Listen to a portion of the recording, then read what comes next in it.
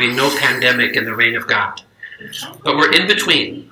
And so Jesus continues to come to us daily in many ways, but we're waiting for that final return, if you will.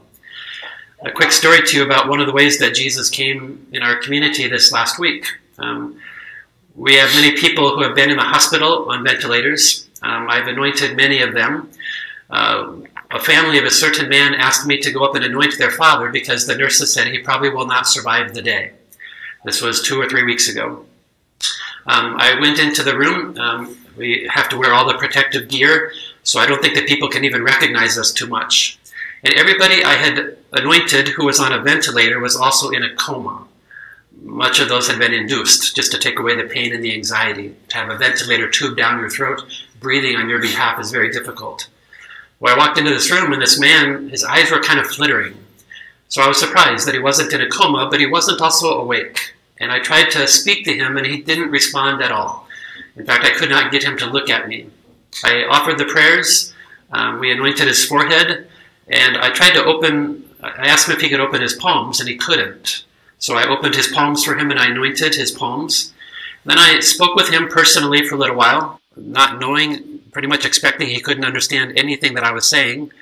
Then I offered a final blessing, and I left. Well, that man called me yesterday, and he said, Father, all I know is that I was in a dark, dark place, and I felt like I was preparing to die. Suddenly, someone touched my forehead, and Jesus Christ spoke to me and said, you are forgiven of all of your sins. I looked up and I saw you standing in front of me, but I heard Jesus talking. And then I tried to open my hands because you asked me to, but I couldn't. And you opened them, and as soon as you anointed my palms, I heard Jesus tell me, you're going to be okay.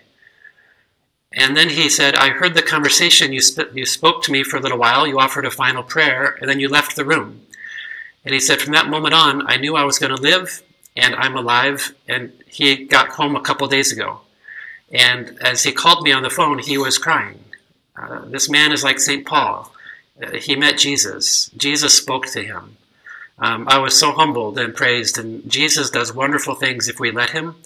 Believe in the sacraments. Believe in the presence of Jesus who comes to you. He'll find you and give you whatever you need. So what do you need today from him?